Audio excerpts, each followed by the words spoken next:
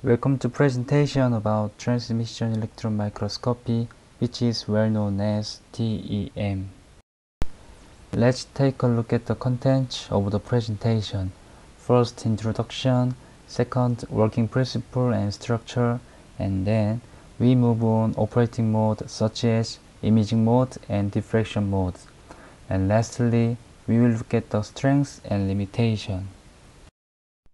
Let's start from the introduction. TEM uses electron beam as a visible source and electron is transmitted through specimen. Here is the image about the resolution of various analyses. Quantitative resolution of TEM is not good, but TEM can observe very small dimension within a few angstrom. Here is contrast between optical microscope and electron microscope. We focused on the resolution difference. Electron microscope have a high resolution due to short wavelengths. It is well defined in the Rayleigh formula. Wavelength of electron is shorter than light. Among the electron microscope, TEM have very high resolution. Also, there is diffraction, so various analyses can be done. Let's look at the basic principle of TEM.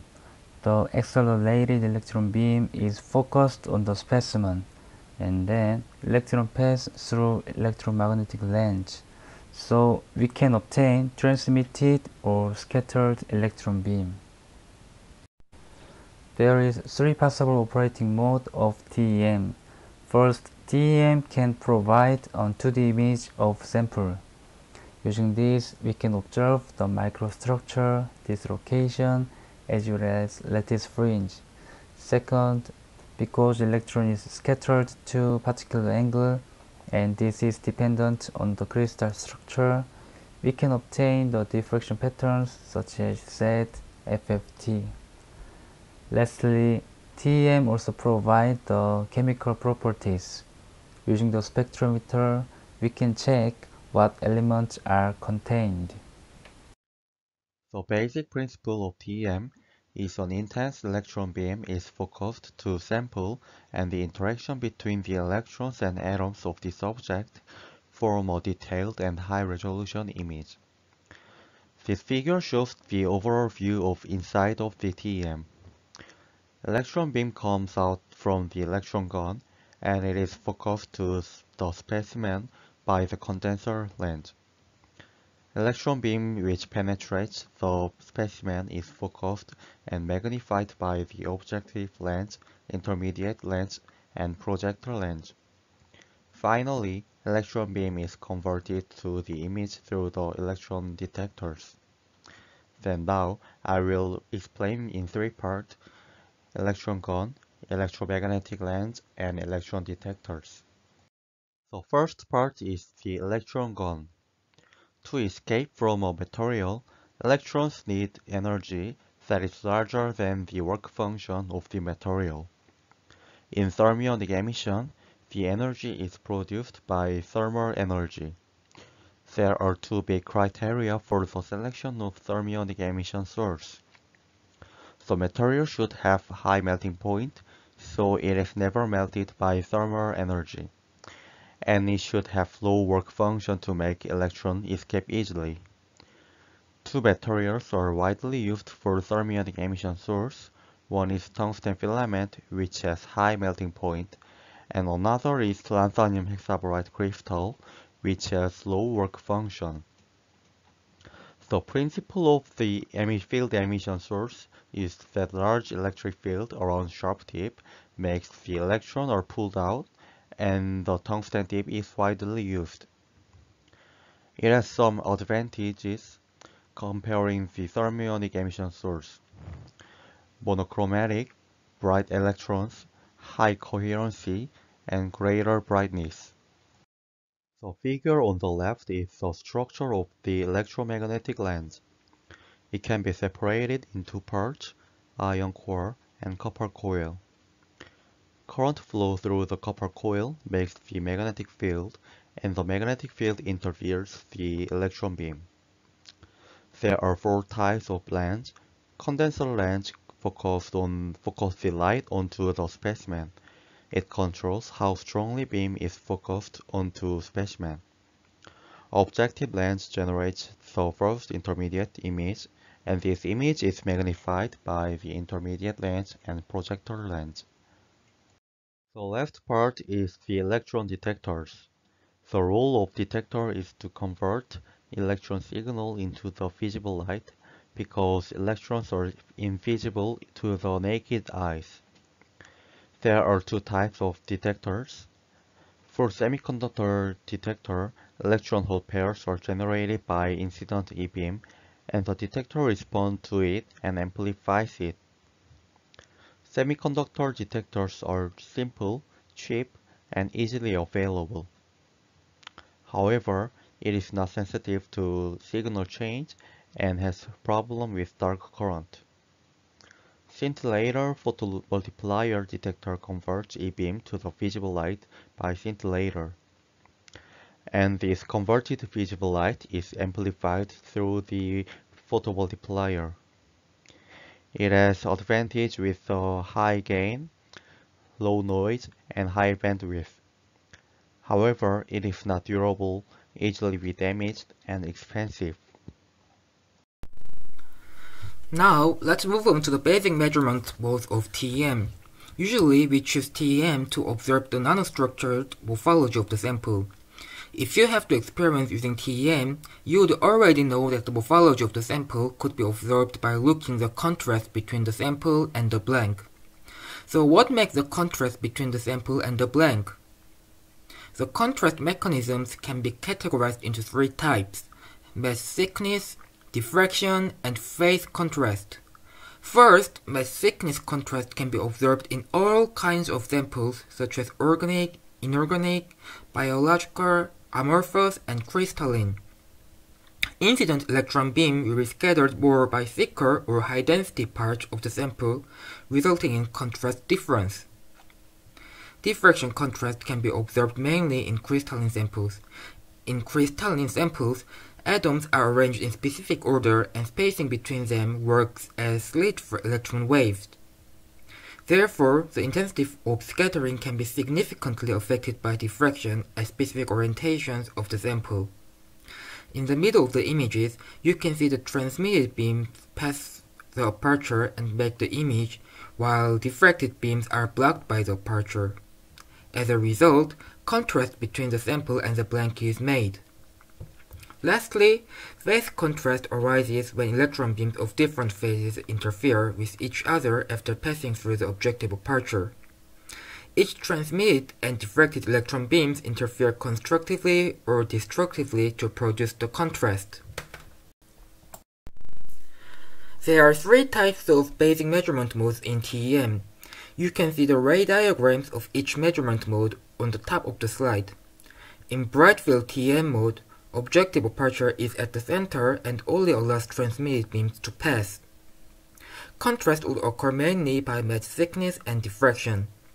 In this mode, samples are usually observed dark compared to the background. In dark field TEM mode, objective aperture only allows the scattered electron beam to pass. Same contrast would occur as the bright field TEM mode, but in this mode, samples are usually observed bright compared to the background. In addition, crystalline samples are usually observed brighter than amorphous samples. High-resolution TEM mode detects both transmitted and diffractive electron beams. Phase contrast mainly arises in this mode, while other contrast less contributes to the image. This mode would show the lattice spacing of the crystalline samples in real space. Let's look at examples for different operation mode. On the left part of the slide, you can see the TEM image of gold nanoparticles embedded bacteria. In bright field mode, you can see both bacteria and gold nanoparticles dark, and gold nanoparticles look darker than bacteria. So hard to distinguish between nanoparticles and bacteria. However, in dark field mode, you can clearly distinguish between nanoparticles and bacteria, as nanoparticles show much brighter images than bacteria. On the right part of the slide, you can see the HRTM images of platinum nanocrystals. 111 and 100 planes of nanoparticles are directly shown in the real space. Also, you can model the 3D structure of the nanoparticles by integrating the images with different tilting of the sample. Next, I will show you some TEM techniques are the most commonly used. In the diffraction technique, typically there are 3 types of diffraction patterns, but I will show you 2 types of diffraction patterns in this slide. Selected area electron diffraction, denoted as SAED, and convergent beam electron diffraction, denoted as CBED. Simply, it is classified depending on how to inject an electron beam. In SAED, the parallel beam interacts with sample and has a diameter of a few microns. And by using the aperture is located underneath the sample, we can examine the selected areas in the first image formed by the objective lens. The diffraction pattern depends mainly on the orientation of sample, because the large deflected area contains the orientation variation of HKL lattice planes.